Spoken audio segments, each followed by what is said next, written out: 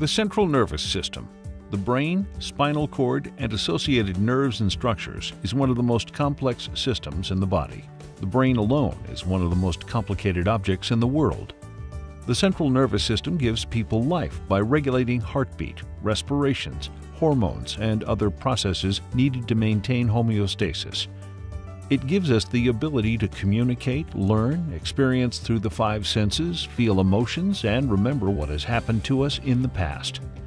So vital is the central nervous system to the well-being of the human body that even small changes or damage to parts of the system can result in profoundly life-altering effects. This program focuses on acute injuries to the brain. It will begin with a brief discussion of increased intracranial pressure and cerebral edema, both of which are common in brain pathologies. Additional information on traumatic brain injury and stroke will follow. Note that only an introductory overview of these topics can be provided in this program, as each one requires extensive study for a complete understanding.